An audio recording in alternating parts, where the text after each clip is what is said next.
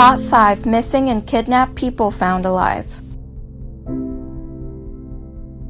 There are all types of people out there, but hell has a very special place for kidnappers that keep people for their own twisted desires.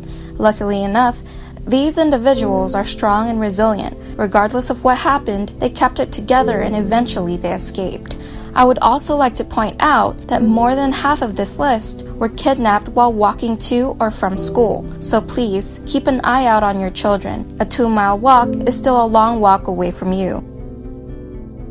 Sean Hornbeck. Held in captivity for 4 years and 3 months. Sean Hornbeck was only 11 years old when he was kidnapped on the 6th of October 2002. He was riding a bike to his friend's house when he was kidnapped at gunpoint by Michael Devlin. He was taken back to his apartment about an hour away. Sean was sexually abused and tortured while bound to a futon for about a month before Michael Devlin decided to bring him to the woods and try to strangle him. Sean negotiated with Michael and said that he would never escape and reveal his identity to anyone if he let him live.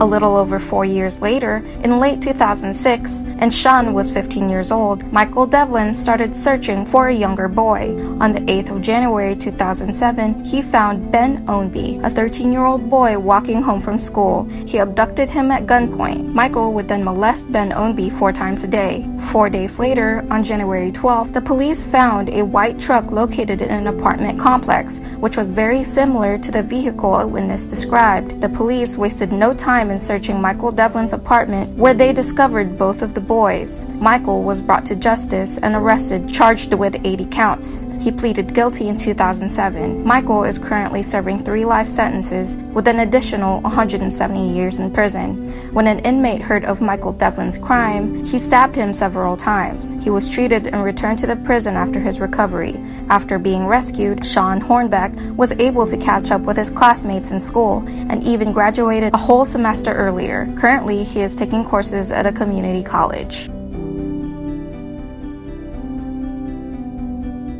Colleen Stan. Held in captivity for 7 years. When Colleen was just 20 years old, she tried to hitchhike to a party for her friend's birthday located in Red Bluff, California. On May 19, 1977, she was picked up by husband and wife Cameron and Janice Hooker in a blue van. Colleen thought that since there was a child inside the van, that she would be safe, but she was wrong. Cameron Hooker, Janice's husband, was very sadistic and had the intentions of making Colleen his sex slave. He took a knife to Colleen's throat as he took her to an isolated area. At this area is where he tortured her and raped her brutally. Cameron Hooker then built a box that was about the size of a coffin where he forced Colleen to stay. He kept her right under a bed where he would only slide the box out and let her out for torturous sex. She would stay in this box for 7 years. During those 7 years, Cameron Hooker would beat her with whips, shocked her with electricity, and burned her. He also had renamed her Kay and told her that if she misbehaved, an extremely powerful organization called the Company would punish her. Janice, Cameron's wife, was also part of the abuse, also referred to Colleen as a piece of furniture. Janice also treated Colleen as if she was having an affair with her husband. Cameron also had written up a contract stating that he owned Colleen's body and soul. Colleen also said that after he would rape and torture her, they would have what Cameron referred to as cuddle time. During this time, he would tell her that he loved her and that everything would be all right. After several years, Colleen was eventually brainwashed completely.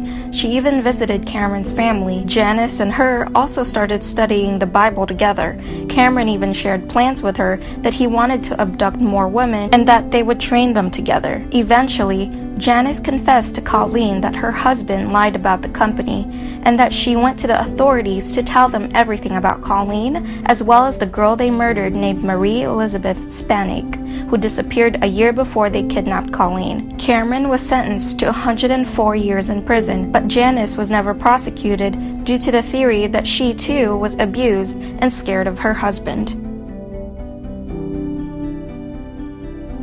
Steven Stainer.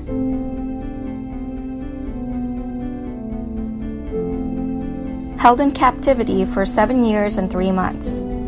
On the 4th of December 1972, while walking home from school, 7-year-old Stephen was tricked by Irvin Edward Murphy, telling him he was going to give him a ride.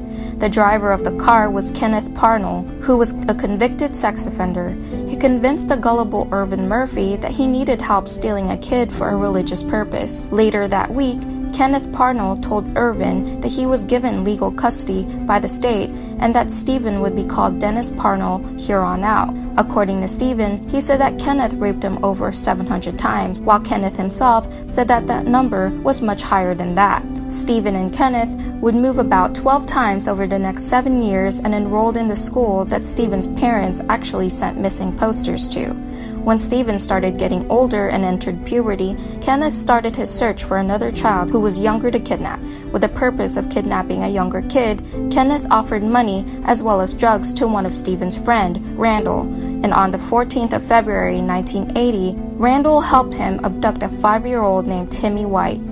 At this point, Stephen knew he could not let Timmy suffer the way he did. So while Kenneth was away on a night shift, Stephen took Timmy on March 1st and they hitchhiked to a police station. The next day, on the 2nd of March, Kenneth was finally arrested. He was found guilty of kidnapping and only sentenced to 7 years. He was paroled after only serving 5 years.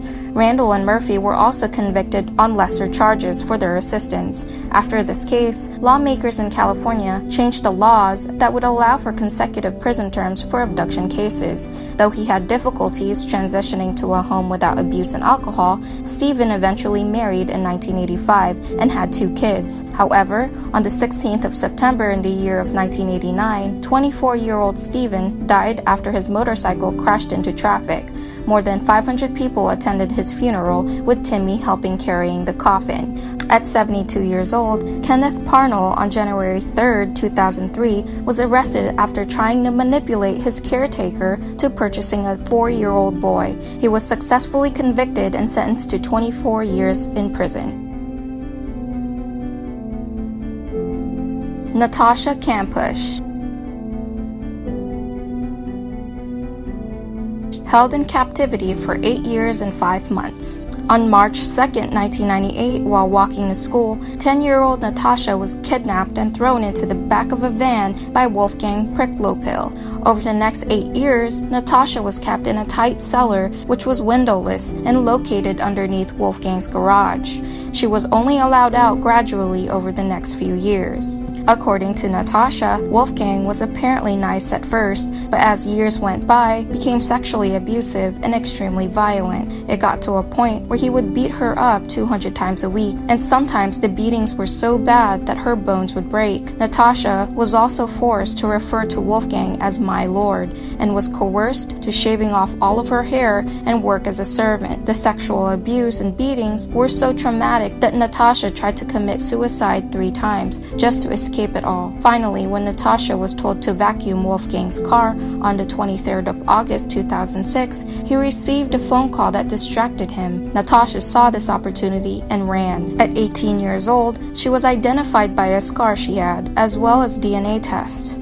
A week after escaping, the coward Wolfgang killed himself by jumping in front of a moving train. When she escaped, she was only 106 pounds, about the same weight she was when she was abducted, and had only grown 6 inches, probably due to malnutrition. Her skin was pale chalk white, and her eyes were incredibly sensitive to light.